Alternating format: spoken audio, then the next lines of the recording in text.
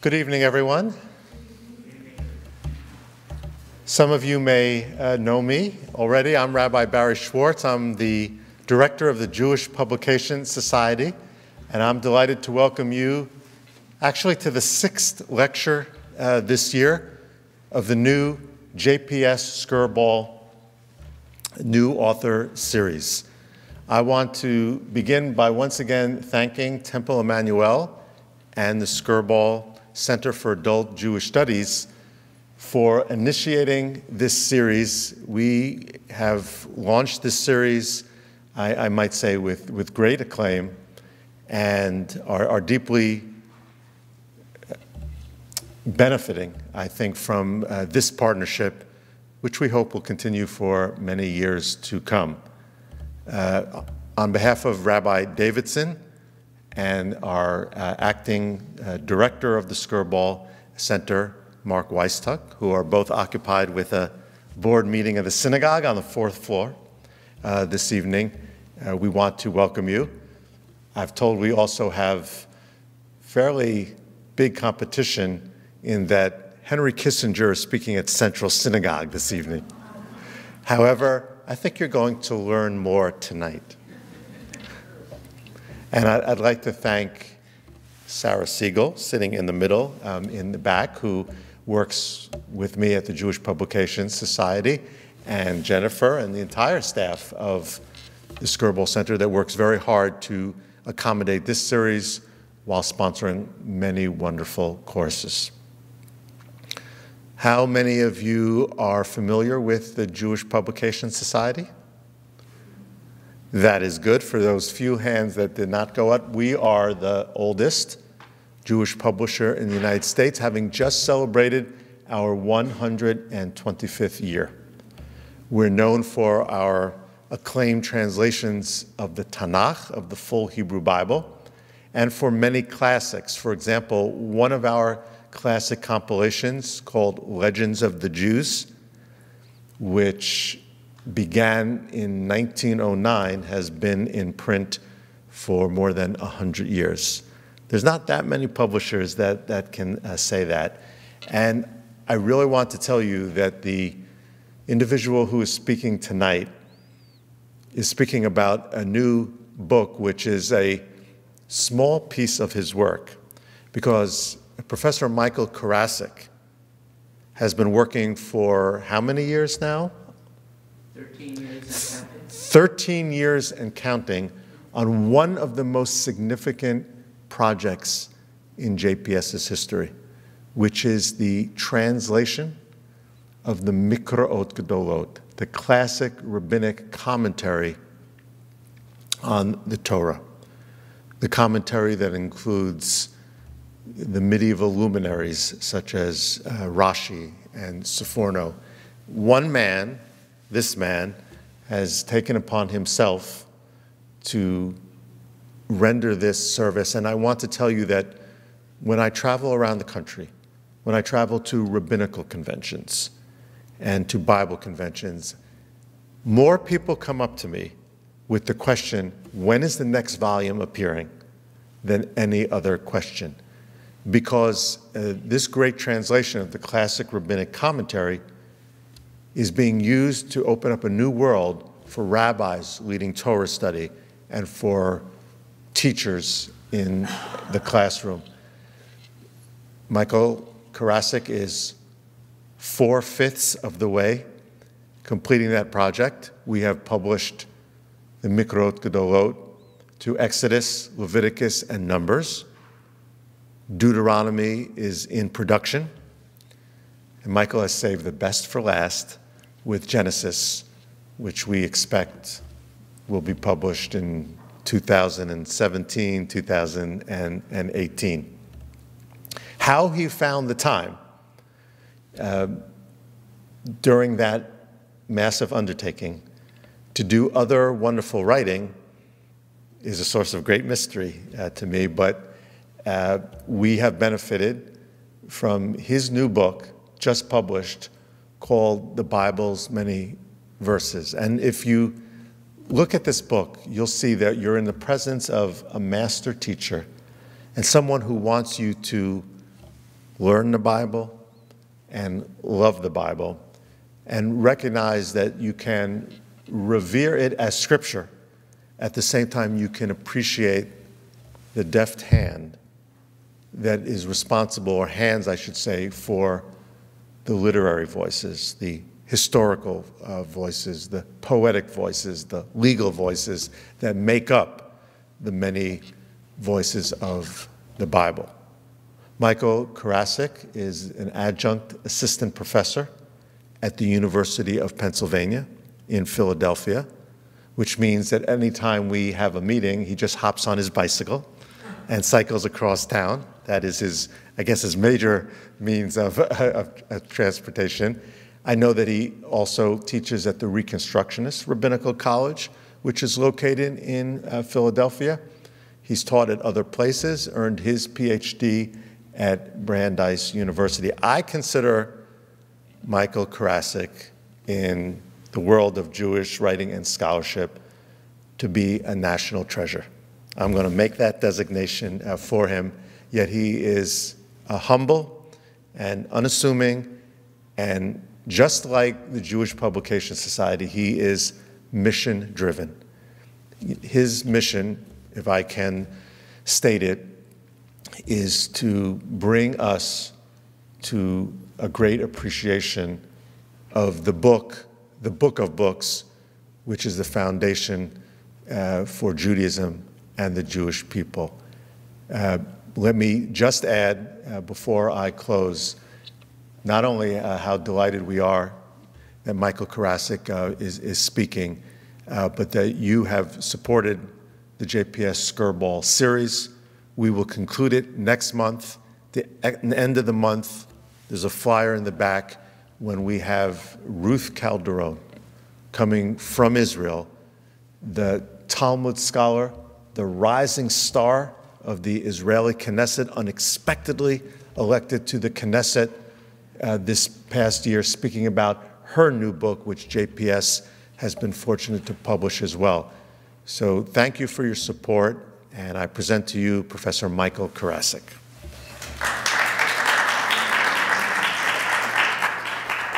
If I speak too long, you're going to give me the high Sure. one.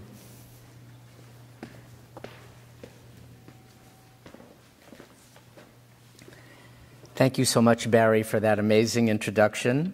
And let me just say before I begin, if I can make it up here from Philadelphia, I'm also going to come to hear Ruth Calderon, because she has a reputation as an amazing woman and an amazing teacher. And thank you all, of course, for coming and joining me tonight to talk about the subject that I love the best, the Bible. Have you ever said to anyone, "How are you?" and they tell you? That's how this book got started. Okay? There's actually a character who does this in the Bible. An angel shows up, it's near the beginning of the book of Judges, Judges chapter 6, to talk to a man named Gideon. And the angel greets him the way you would have done in those days by saying, "The Lord be with you, mighty warrior." And instead of Gideon saying, "Thanks, and the same to you, pal," he says, "What do you mean the Lord is with me? The Midianites are attacking, and the whole situation is a disaster." And he goes on, and he eventually becomes the person who leads Israel to victory. Well, I didn't lead Israel to victory, but what happened to me 2 separate times is that someone said to me, "So what are you doing?" And I told them what I was learning about in grad school about the Bible, because the Bible was so exciting. I don't even recall what I was telling them in each individual instance, but I was so, they said, how is it going? And when I shut up 15 minutes later, they said to me, independently and separately, "You should write a book about that." Okay, I finally have written that book. The book is the Bible's Many Voices, and the thing that was so exciting to me and remains so exciting to me is that the Bible isn't what I grew up thinking it was, someone speaking in Bible English in kind of a monotone for page after page after page. Finally, the quote-unquote new JPS translation, the newest part of which I think is 30 years old now, but it's newer than the old translation, came out. And so you don't have Bible English anymore. At last you can pick up the Bible as if it were a book and read it, and it reads like English, and that's good. But it was all translated by the same kind of person at around the same time in history, and it's all more or less in the same language. And after all, it's the Bible, and it's just very easy to assume that we already know what's there, because most of us have our experience not, although we think our experience is with the Bible, most of us have our experience with Bible stories. How many animals of each kind did Noah take on the ark? Everyone knows. He took 2 animals, a male and a female.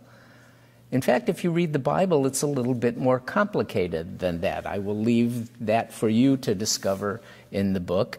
But the Bible story says he took 2, and all the movies and the cartoons and the comics show the animals marching 2 by 2 into the ark. That's not what the Bible says. So there's lots of things in the Bible, lots of voices contending with each other in the Bible. I had a very hard time this evening trying to think of which of the many voices I could introduce you to and still get you off the street by midnight. So I won't be here until midnight, but I'm going to try to introduce you to a number of the different voices. One of the things that a lot of people apparently don't know, a student of mine at the University of Pennsylvania was absolutely, is there a word, hornswoggled? I mean, his jaw dropped open, and for the rest of class, he was staring at me in amazement when he discovered that in the Bible, there are not just one place, not just 5 places, but many places, I would say an average of about once per page in the traditional Bible, in the Hebrew Bible, not necessarily in your translation, about once per page, where there's one thing that's written in the Bible, and in the margin is another voice saying, don't read that, read this. Okay? Almost everyone who's seen a Hebrew Bible at all knows that one of those replacement words is so automatic they don't even bother to tell you about it. God's name, which is spelled with the Hebrew equivalent of a Y and an H and a W and another H, which gave us the English pseudo word Jehovah. Someone wants to know about that extremely strange word which never existed in any language until it popped up in Europe a few centuries ago. You're not supposed to read that name, those 4 letters, out loud, even though that's what it says in the Bible. Instead, you read the Lord, or the Hebrew equivalent of that. And that's so automatic they don't even tell you about it. They assume you know that. But what about in the book of Kings? Return with me now to those thrilling years of yesteryear, 701 BCE, when Sennacherib, the king of Assyria, has besieged the city of Jerusalem, and in another set of multiple voices that I don't have time to discuss tonight, there's at least 2, maybe 3 different ways this siege is described in the Bible, and we also have the advantage of having Sennacherib's account of the siege, giving us an outside voice telling us about it. But one of the things that happened during that siege, according to the Bible, is that one of Sennacherib's guys who could speak Hebrew, or Judean as it's called in the Bible, starts calling to the people inside the besieged city, and the king's advisors, since you mentioned him, I didn't realize he was my competition tonight, the Henry Kissingers of the day said to this Assyrian guy who may have been a northern Israelite, You don't have to speak Judean. You can speak Aramaic like normal civilized people do because we understand it. And he said, I'm not talking to you, Charlie. I'm talking to everyone in the city. I want them to hear what I have to say. And what he said to them was this: your city is besieged. There's no food and water coming in and out. You are going to end up eating your own excrement and drinking your own urine. Why not just surrender and we'll send in the pizza and beer? But the written text of the Bible does not say excrement and urine. The margin tells you those are the words you're supposed to say when you read this text. The written text inside the Bible uses the cruder words, which you can imagine, that I'm not going to say in a sanctuary. So there's two voices right next to each other, one in the biblical text, one in the margin, one shouting and the other one shouting, no, no, don't say that, say this. Okay? And there's actually a number of such, as I say, an example about one per page of those, and very few of them are to keep you from saying a bad word out loud in the synagogue. There's all kinds of reasons that they do this, many of which I would say we don't understand today. One of the most common examples you find of that, written one way in the text and another way in the margin that you're supposed to read out loud, one of the most common examples is one that if you stop and think about it just as a matter of don't read that word, read this word, they wouldn't be any different. I'm talking about a Hebrew word. Barry didn't mention it, but what I teach at Penn and at the Reconstructionist seminary most of the time is biblical Hebrew. You can never expect to come to a talk by me and not hear a single Hebrew word. I'm afraid you're going to hear a number of Hebrew words tonight. Okay? The word you're going to hear first is the word lo. If you spell the word lo with a vav at the end, the vowel letter that signals O, it means to him or for him. If you spell it with an aleph at the end and the vowel is assumed, you still pronounce it lo, but lo with an aleph means no or not. And there are dozens of cases in the Bible where one of those two choices is written in the text and the other one is written in the margin. So they can't be telling you, don't read lo, read lo, because even in biblical Hebrew, lo and lo would have been pronounced the same. What's going on behind that? We really don't know.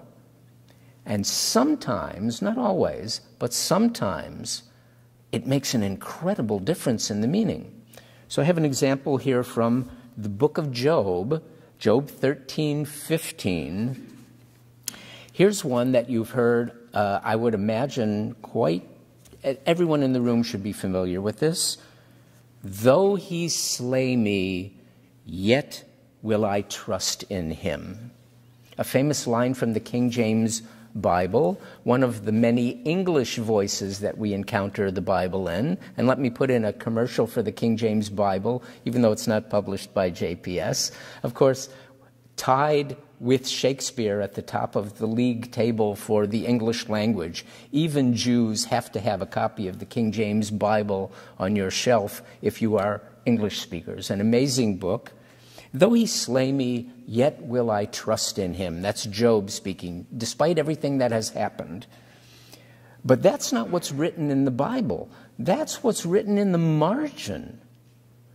In the Bible, not lo with a vav, in him, but, and this is the new JPS translation, he may well slay me.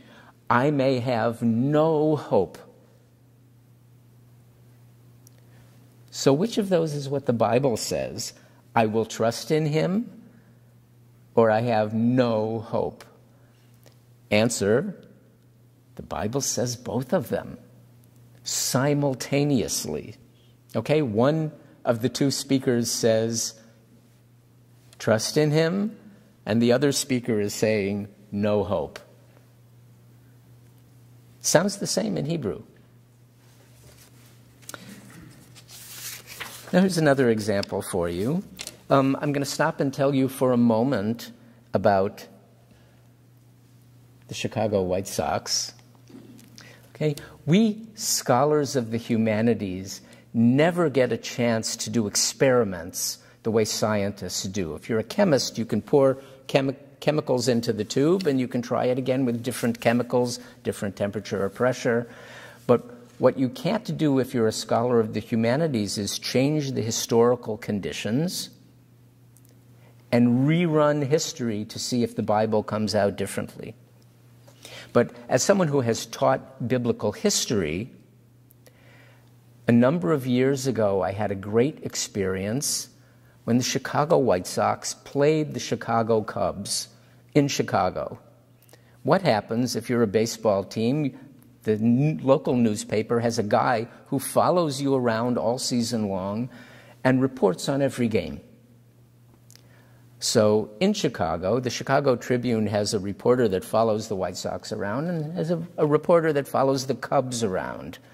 When the Cubs play the White Sox, one of them does not get the day off. They both write a story about the same game. Who are these guys? They are both guys, and I saved actually a particular example. They're both guys, both presumably around the same age, same social class, exactly the same job, same employer, same geographical location, sitting in a space a little bit bigger than this room, but not a whole lot bigger, watching the same baseball game. And one of them said, anyone who knows baseball will know this is from a while ago, James Baldwin carried a masterpiece into the 7th inning and the relief pitchers lost the game for him. And the other one said, Baldwin barely made it into the 7th inning. It's amazing that the Cubs didn't have more runs by then. How could this guy have such a good record when he's such a bad pitcher? Okay?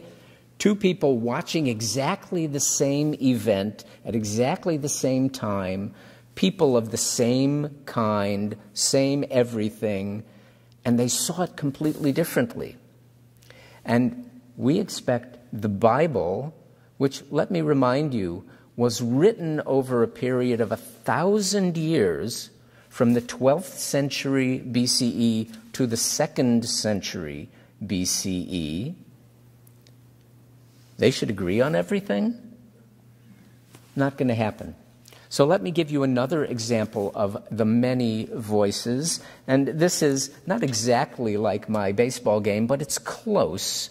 If Jeremiah and Ezekiel will forgive me for making that comparison. Jeremiah and Ezekiel, two of the three major prophets of the Bible, major in the sense that their books are long as opposed to the 12 minor prophets, Jonah, Amos, and the gang, whose books are very short, not in terms of their importance.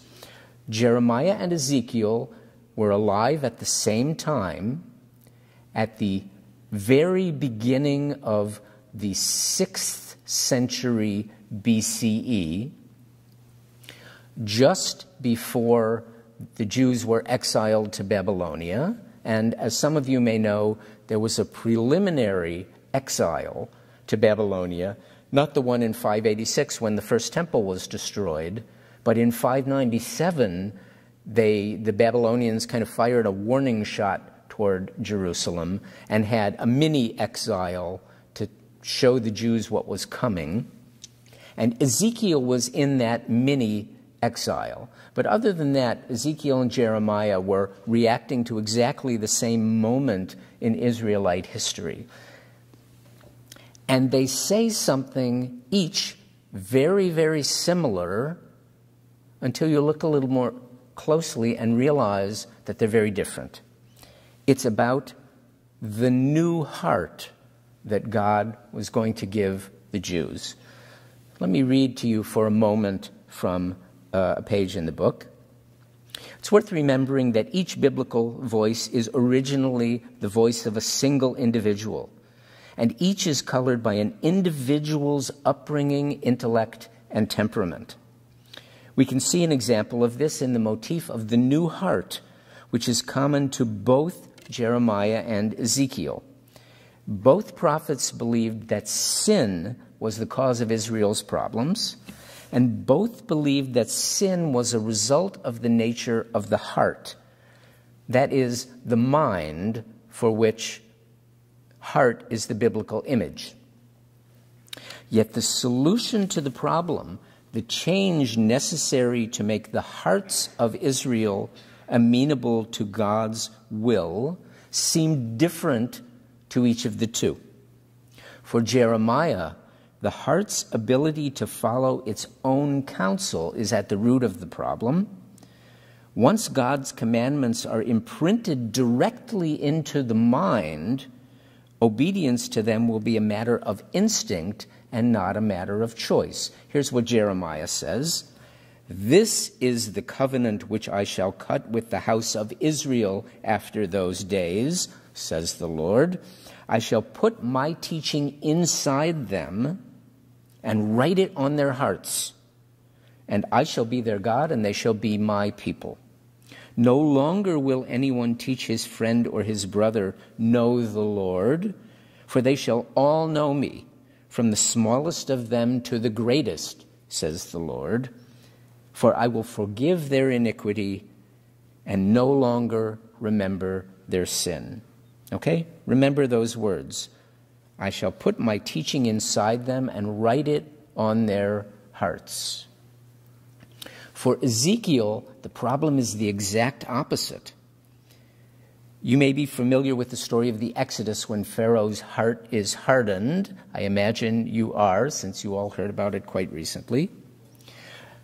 Hardening your heart in the Bible doesn't mean that you become cruel, but in Pharaoh's case, that his anger has made him so stubborn that he can't think clearly enough to save himself and his people. For Ezekiel, a mind that is fixed in its obstinacy must be made flexible enough to be able to respond to the logic of God's commandments. And here's what Ezekiel says: I shall give them one heart and put a new spirit inside you. I shall remove the heart of stone from their flesh and give them a heart of flesh, so that they may follow my laws and keep my statutes and do them. They shall be my people, and I shall be their God. Don't ask me, because I don't know the answer, whether one of those guys was looking over the other guy's shoulder. You can hear they both say this prophecy from the Lord: they shall be my people, and I shall be their God, when I give them a new heart. But the new heart that Jeremiah wants is firmware. Okay? Software that is going to direct, that's not changeable, that's going to direct exactly how you will follow the laws properly. Because right now you have too much flexibility. You think, oh, I want that, and I'll go do that, and you violate, and you sin. Ezekiel says, no. It's because you're not flexible enough. You're stubborn. You're obstinate. If you could just think clearly, which you'll be able to do when God gives you this new unencumbered heart, you'll understand that, to put it in a trite way, honesty is the best policy, and sin is stupid. Again, two prophets, Jeremiah and Ezekiel. I'm not pulling guys off the street to ask them their opinion. Jeremiah and Ezekiel, who both say, in this situation, and you have to remember, this is a situation when the nation is about to be destroyed by a foreign enemy. In this situation, number one, the problem is sin. Number two, the problem is you need a new heart. But they're arguing about what kind of new heart you need. Another example for you, if I may. Another Passover reference. We've just read the story of How many plagues does the Bible say there were in Egypt? 10 plagues. Okay, everyone knows that there were 10 plagues. How do we know it? Because the Bible told us so. But not if you read Psalm 78 or Psalm 105, poetic versions of the story of the Exodus, which tell us that there were 7 plagues in Egypt. So what was it, 7 or 10? And maybe it's 7 if you watch CNN and 10 if you watch Fox, or it's vice versa. I don't know how to judge that. Even the 10 plagues, you can find all about this if you don't know it by reading Nachum Sarna's JPS Torah commentary to the book of Exodus. The 10 plagues are written in a very stylized 3, 3, and 1 pattern. It's not reporting. It's 3, 3, and 1, literary framing of the 10 plagues. So if a poetic version of the story tells us that there were 7, maybe the thing to assume, if I'm a historian or I want to be back there with a video camera, what would I see?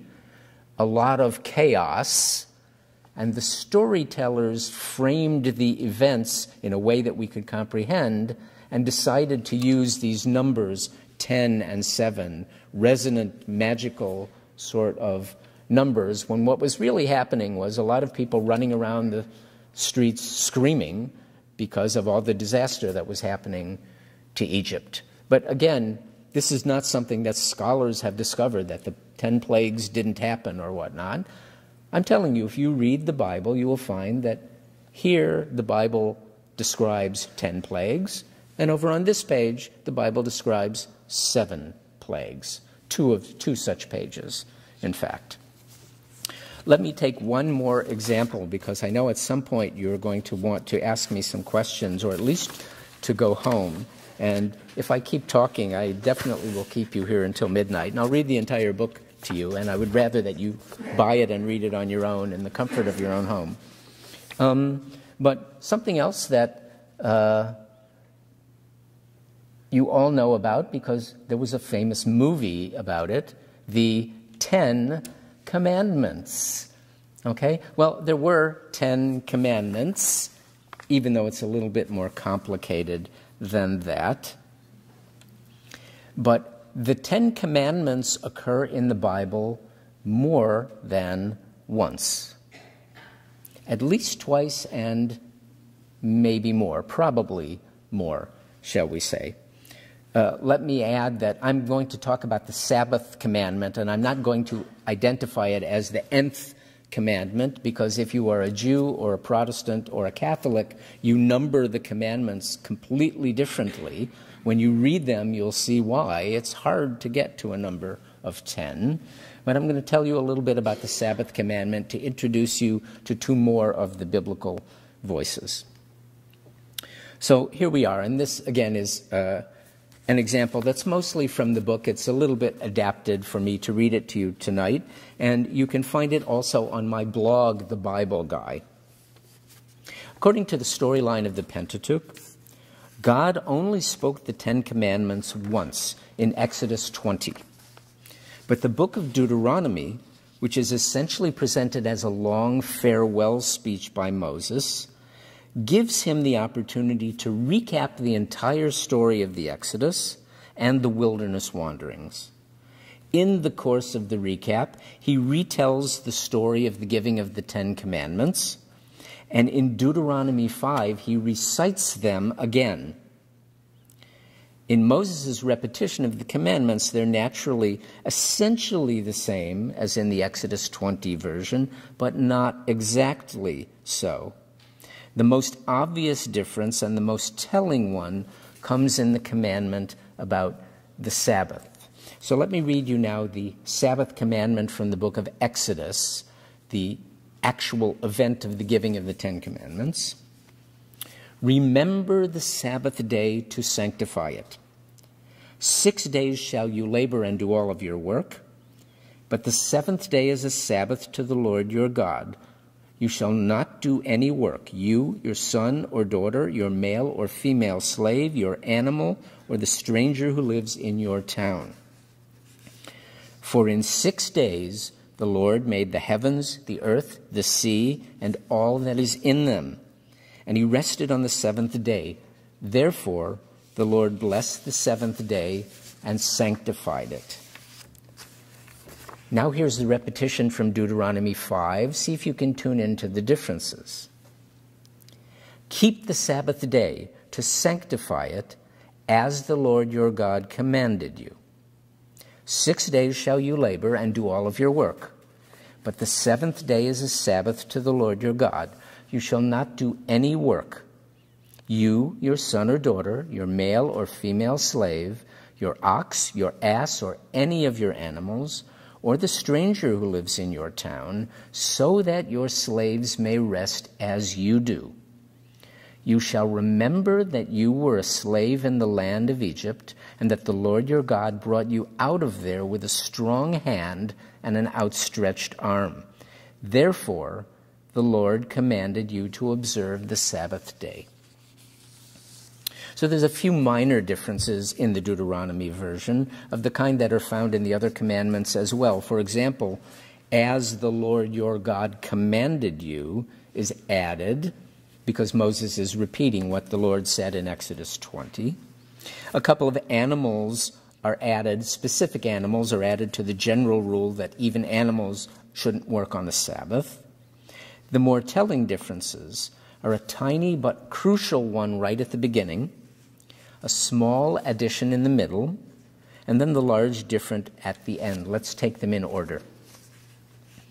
The first difference between the two versions of the commandment is that in Exodus, the Israelites are instructed to remember the Sabbath day, while in Deuteronomy they are instructed to keep it. Some of you know the song Lecha Dodi that Jews sing traditionally on Friday night.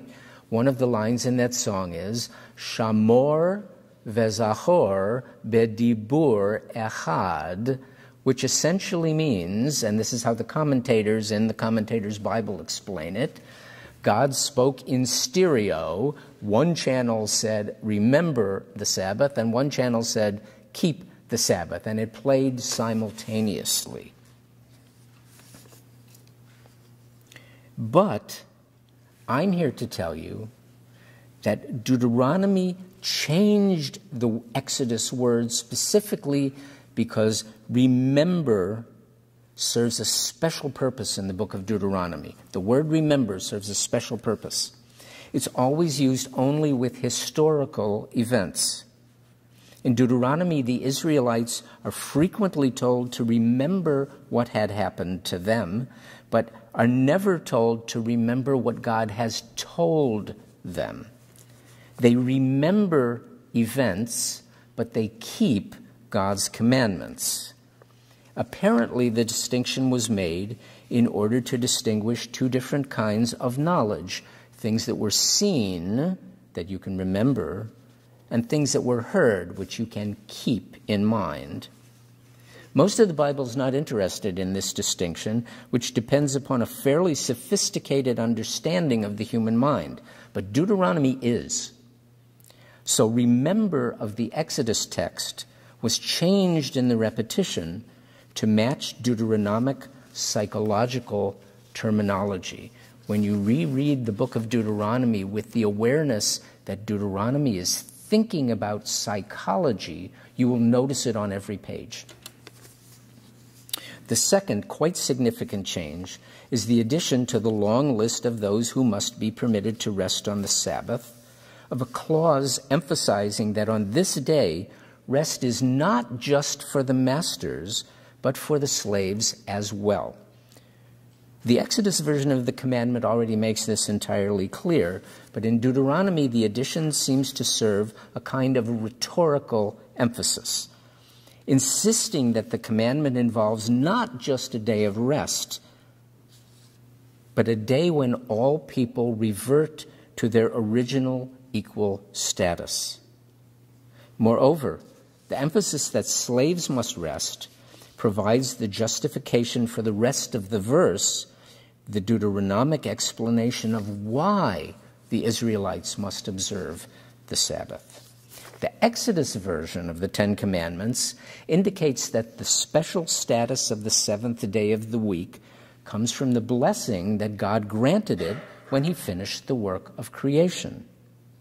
God blessed the seventh day and sanctified it, for on it he Sabbathed, Shabbat, he Sabbathed from all his work that God created by making. Now, the explanation that the Israelites must observe the Sabbath because God blessed that day does not say so explicitly, but it also implies something more. That observance of the Sabbath is an aspect of what theologians call imitatio Dei, imitation of God. By imitating divine behavior, the human beings who, according to Genesis 1, were created in God's image, can conform more closely to the divine model.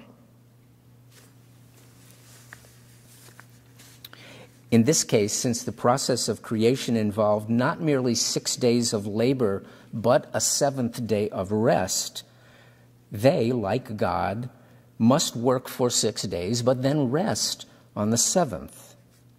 Moreover, it would seem that according to this explanation, the world was actually constructed in such a way that resting on the seventh day keeps one in tune with the universe. Sabbath is cosmic. The Deuteronomic explanation is quite different. As we've seen, Deuteronomy adds an extra clause to the commandment, emphasizing that slaves must rest equally with their masters, which makes the subsequent explanation of the commandment much more logical in context. The subsidiary commandment, it's not one of the 10 commandments, to remember that you were a slave in the land of Egypt, amounts almost literally to the insistence that each individual Israelite have a social conscience. This explanation presents the Sabbath commandment as inextricably tied up with the Israelites' experience in Egypt. Implicitly, God's redeeming them from slavery provides, one, the justification for his issuance of new commands because he's their new master, and they're instructed to renew their awareness of their experience of changing masters every 7 days. And they're instructed to be aware that people have to rest on the seventh day because work is hard. Now, I'm going to interrupt the 10 Commandments. I'm coming to a close quickly, but not immediately. I'm going to interrupt the 10 Commandments for this commercial message from the book of Genesis. If you've read the book of Genesis, Parshat Bereshit, you know that the story of creation is also told in 2 different voices. One, a voice that says, God saw that it was good, there was evening and there was morning, day 1, day 2, day 3, day 4, day 5, day 6. And if you read what happened on those days, it's the theory of evolution. It's the evolution of the solar system and the evolution of plant and animal life. It's very, very scientific. And in fact, if you know anything about ancient Near Eastern science, they were trying to match the best scientific knowledge of their day. Then all of a sudden, God blesses the seventh day. He rests on the seventh day. He blesses the seventh day. And there's a brand new story about creation, which has a guy and a gal and a snake and a tree and a lot of dialogue and emotions and anger and upset. And it's a story about people. It's not science. It's a movie treatment. Okay? When you see the cartoons about the story of creation, There's no cartoons about Genesis chapter 1. The cartoons have a tree, a guy, a gal wearing no clothes, and a snake, and an apple. Those who listen to my podcast next September will understand that it wasn't really an apple, but I'll save that for then. What's the difference between those two stories of creation? The same difference that we just saw in the explanation for why you have to rest on the Sabbath. Exodus, it's cosmic. Deuteronomy, it's about people. I'm not here to tell you that one of those explanations is right and the other one is wrong, but I am here to tell you that both of those explanations are biblical. And as you'll see when you read the book, there are many other ways of approaching the world that still matter to us today that the different biblical voices were already contending with. I'm not going to give you the entire rest of my Ten Commandments spiel, but I do feel obligated to remind you all that the words Ten Commandments, even the Hebrew words for Ten Commandments, don't appear in Exodus 20 when the Ten Commandments are given. They appear with a set of commandments that's given in Exodus 34. And those commandments are quite different from the commandments of Exodus 20/Deuteronomy 5. I'm not going to read them all to you, but you shall keep the festival of unleavened bread. For 7 days you shall eat matzah. 6 days shall you labor, and on the 7th day you shall rest. In plowing time and harvest time you shall rest. You shall make for yourself a feast of weeks. You shall not slaughter my sacrificial blood with anything leavened.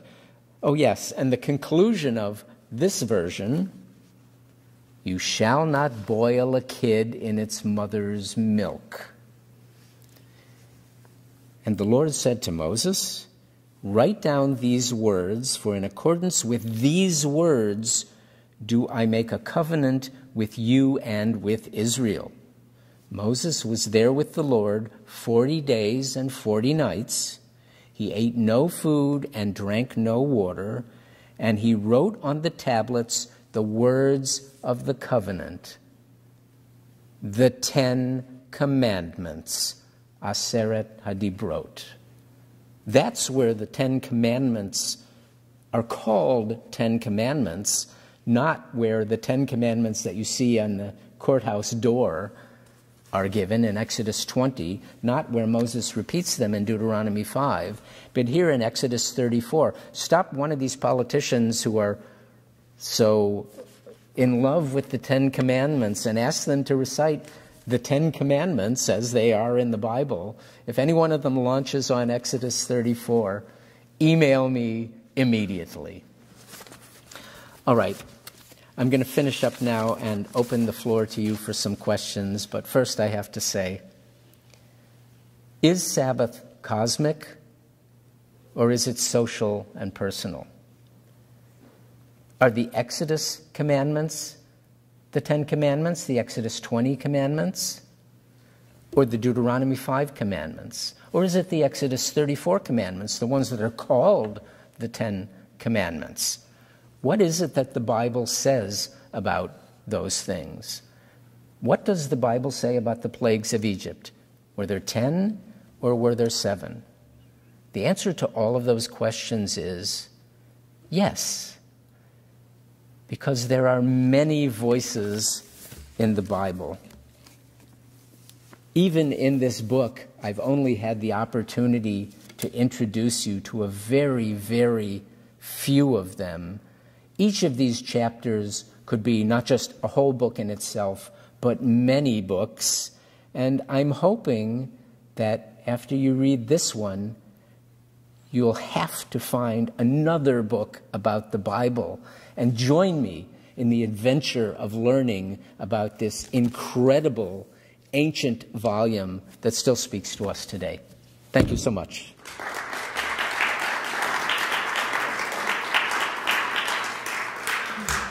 Okay, I know that JPS is eager to sell books to you, and I'm eager for that too, and I'll be happy to sign them, but I know people have some questions. I see a question here. I'll come to you in a minute. Please. Yes, thank you. It's very, very interesting. I have your book. Wonderful. It seems to me, not being a scholar, but certainly being aware of the multiple writings over that 1,000 years, the different writers of the Bible, that a discrepancy would seem natural to me. That, you know what I'm saying, unless they knew each other's work. I'm sort of confused now. Oh, it's quite natural, of course, that there are discrepancies. If people are weighing in, wouldn't they have a different voice? So the 7 and the 10 could be, like you said, it's true. Both are true. Right. So what is the problem? Why don't people realize this? For one thing, almost all of us read the Bible in a translation that sounds like it's the same voice all the time. Number two, there are people that feel, these are not just Jews, but Christians as well, people that feel that this is a holy book and it can't contradict itself, even though I can tell you that the traditional Jewish prayer book says, early in the morning service, one of the things that you have to know when you're interpreting the Bible is that, let's see, when you find two verses that contradict each other, you have to wait and find a third verse that resolves the contradiction. So we know that there are contradictions. The question is, how do you deal with them? And there are people who want to resolve everything so the Bible is a single coherent voice, and others like me who are more excited, and I would say who find more religious value in the fact that there are many voices talking to us. So yes, you're absolutely right that this is the natural way to look at the Bible from my perspective, but not everyone does. You had a question, yeah. I want to follow up this question because it seems to me that if at some point a canon was fixed, Right. that whoever did it, committee, individual, or whatnot, would want to look for internal consistency. And rather than, so that now I turn over this packet, and from page 1 to the end, you know, there's a kind of solidity to it. And so what possible theological purpose would have there been in including so many different... Right. What theological virtue could there be in a book that doesn't have internal consistency? Why didn't someone put together a book that has consistency and that makes sense as a coherent whole? Especially a holy book, a book that's sacred to the Jews, a book of Torah, whether written or oral. Oh, for example, the oral Torah, the Talmud in which Rabbi so-and-so says that you can only start saying the evening Shema when the stars come out. And the other rabbi comes in and elbows him away from the microphone and says, no, you can't say the Shema until people sit down to eat dinner. And there's 10 different explanations of when you can do this. And when you stop and think about it, and the Talmud acknowledges this too, all of them are exactly the same time or within seconds of each other. What's going on? One set of voices in the Talmud is saying, the evening Shema. Why do you have to say Shema in the morning and in the evening? It's cosmic. Daytime, nighttime, the cycle of the seasons and of the solar system. Another set of rabbis is saying, no, daytime and nighttime, this is how we live. We wake up in the morning, we go through our day, and then at night we go to sleep. And that's what the Shema is about. So the fact that the Bible has that exact same argument exactly at the beginning of it, the same way the Mishnah and the Talmud do, I don't find that to be a problem. Yes, sir. What you put into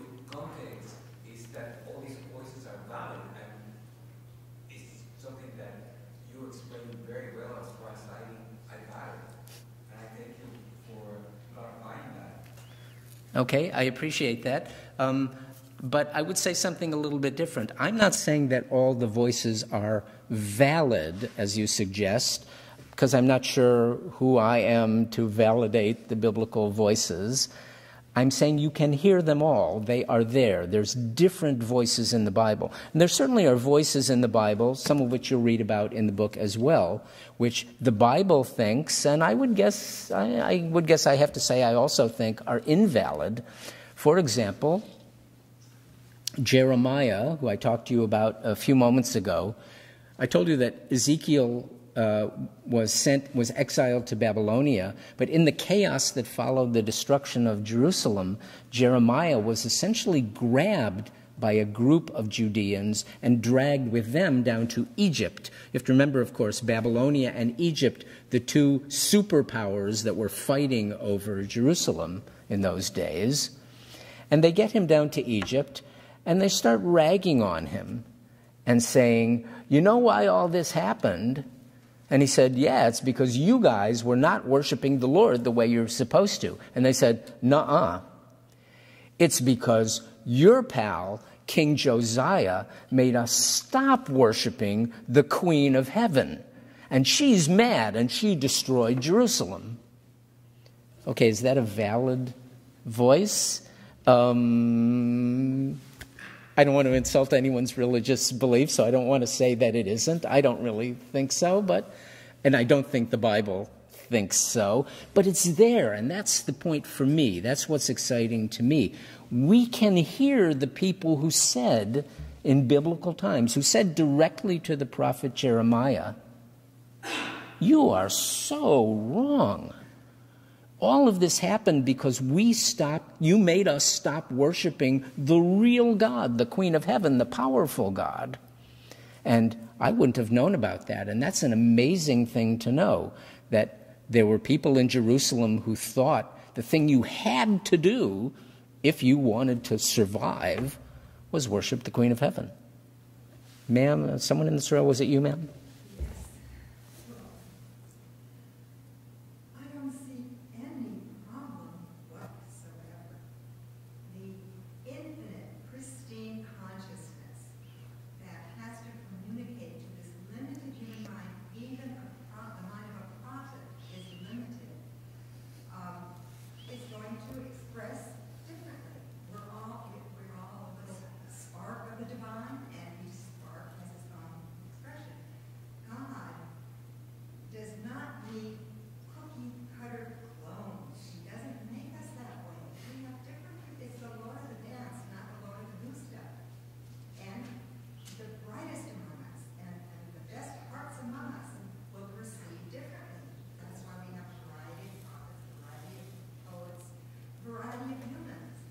So if you'll permit me, I think it's a human limitation that wants its absolute setting.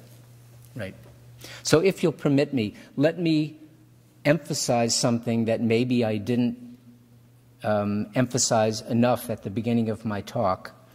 This is not one of those books that's written to prove to fundamentalists that they are wrong. There's a book called Why Evolution is True that's written for exactly that purpose by a professor from the University of Illinois. Great book if you don't know it. Why Evolution is True. All kinds of amazing facts that demonstrate evolution must be true. And he thinks, he's completely wrong, but he assumes that a religious person will read that book and have a spiritual conversion and say, now I get it, evolution is true and I was wrong. That's not what my book is about at all. And in fact, I'm perfectly happy. I'm excited for fundamentalists of every persuasion to read this book.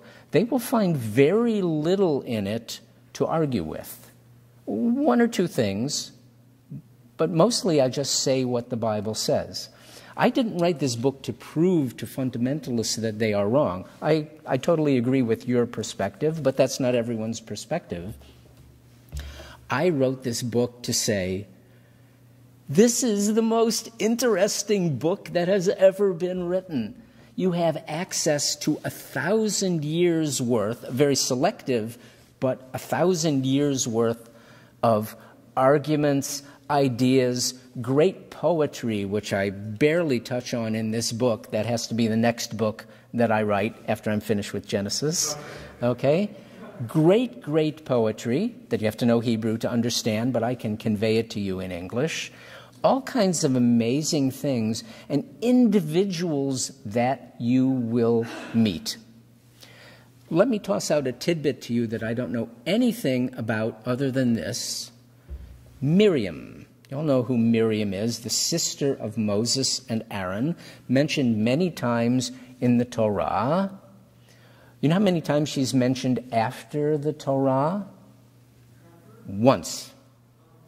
Once in one of the prophets, and I have to apologize, I don't remember. I think it was Hosea, but don't print it until you check it. Hosea, Amos, where one verse says, God tells the Israelites, you lowlifes, I gave you Moses, Aaron, and Miriam. Why are you always complaining to me?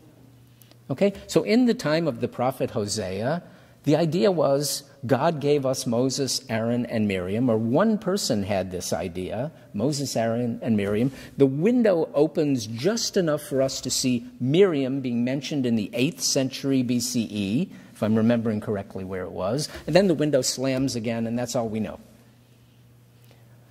It's frustrating, but I'm a lot happier having had that one peek through the window than not having any at all. Do you have a question? I have a question. I know you've been working with ancient texts for a very long time. I was wondering if you could explain to us as lay people, sort of just a little bit, how do you actually go about doing your research on these ancient texts? I mean, I've always been very interested in the analysis of all these, how you do biblical research, but because I've been to other talks by other people, I don't understand how you actually do what you do. So could you just give us a little overview or an incident? I tremendously appreciate that question. How do you go about doing what I do? Thank you. There are actually at least 2 places in the book where I do a little bit of it, and then I give you the opportunity to do some of it on your own.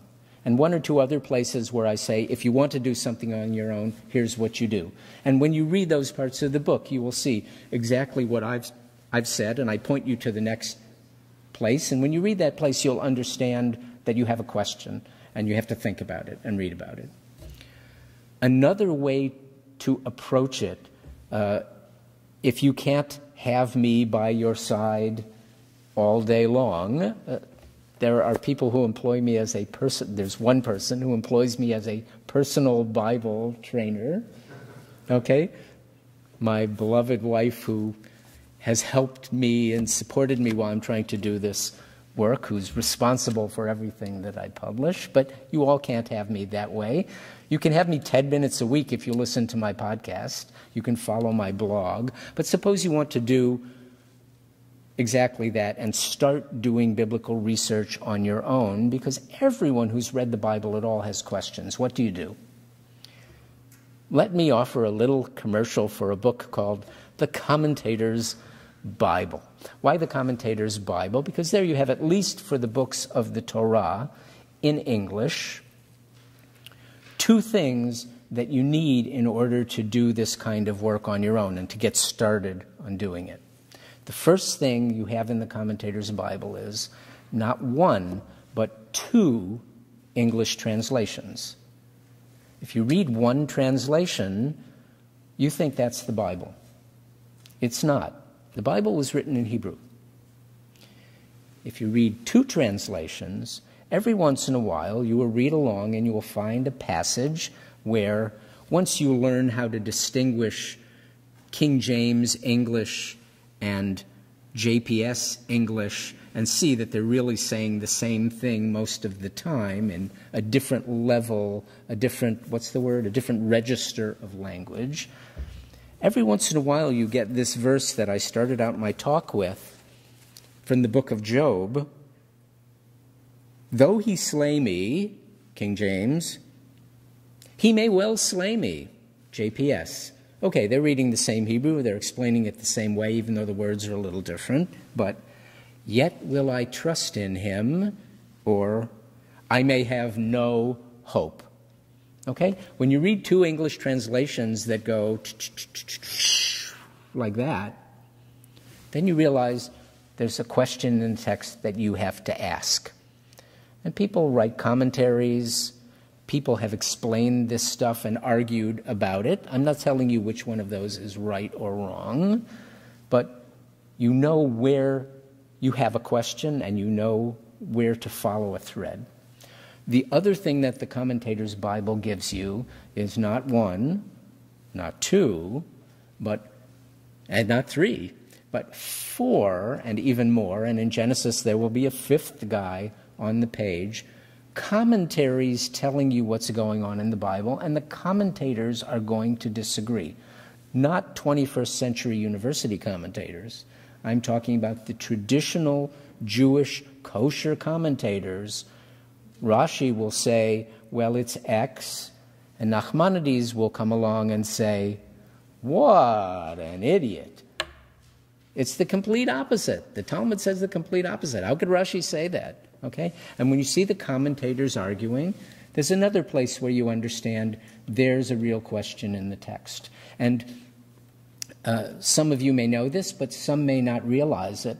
Even though the medieval commentators had a lot of ideas that ideas about the text that not everyone shares anymore, they did think that the Bible was a coherent book, and I think that it's less coherent. But you will find that a surprising number of their questions are completely modern, even if the answers aren't always modern, and even the answers sometimes are. So that will get you started. Yes, sir, please. I want to thank you for being able to get past the mythoptic and being able to speak in the language of modern men. How could I not? It's not an easy thing to do, and you do it so well.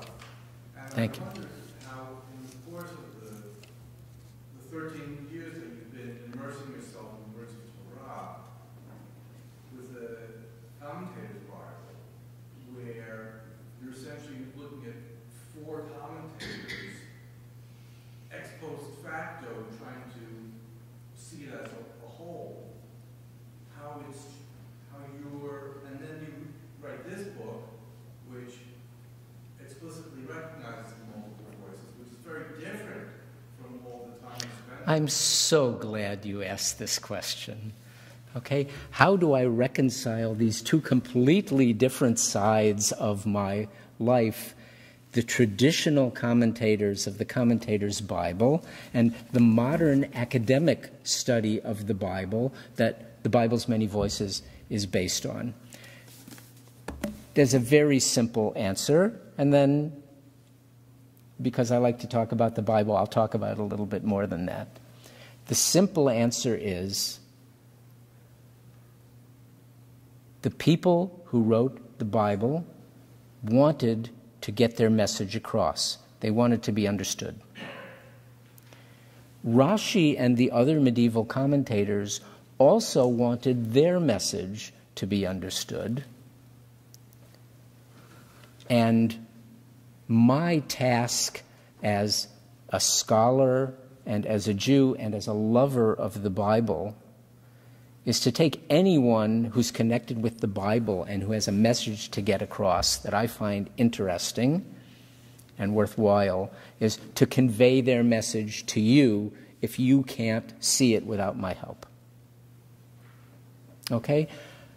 The slightly larger answer to that question is, who are, to name the big four of Exodus through Deuteronomy in the commentator's Bible, Rashi, his grandson Rashbam, Abraham ibn Ezra, and Moses ben Nachman, Nachmanides, all from the 11th, 12th, 13th century. So long ago, the high Middle Ages, almost 1,000 years ago now. These are guys who do what I do. They read the Bible and they try to understand it, and they explain what the Bible is saying. Who am I going to want to spend my time with? More than 4 guys who love the Bible the way I love it and who want to talk about it. And now, if you'll permit me one more paragraph answer to that question, and I think probably we have to stop at this point, but I'm so glad this question got on the table.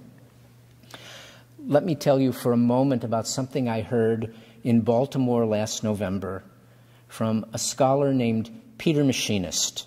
He's an extremely renowned Bible scholar from Harvard University, and he was talking about cleaning out his parents' house after their death.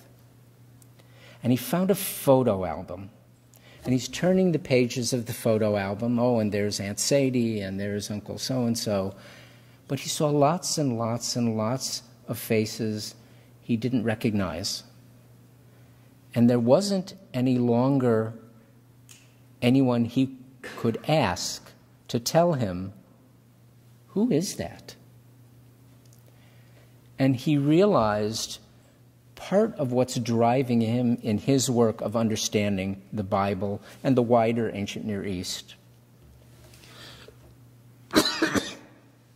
was this. Those people are all now dead. They no longer have anyone to speak for them. And he said, what a terrible crime it would be if they died twice.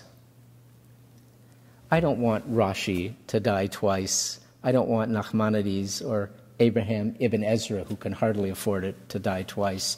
And I also don't want all of these mostly anonymous people who somehow managed to get, as the old joke has it, they got a page in the Old Testament, okay? You know the joke. Moses, if you can split the sea in half, I'll get you 2 pages in the Old Testament, okay? These are people who got into the Old Testament. That's the Christian term. You'll read in the book why it's not a Jewish term and how different the Old Testament and the Bible are. But the people got their voices heard, but not everyone can hear anymore what they're saying. And I want those people to be heard. That's my job. You called it my mission. There's a Hebrew word, of course, as you know, for that. That's my tafkid. That's my assignment here in the 21st century, is to let Rashi and Rashbam and all of the Bible's many voices be heard again. And I'm so looking forward to inscribing the copies of the book that you will all buy in a moment. Thank you so much.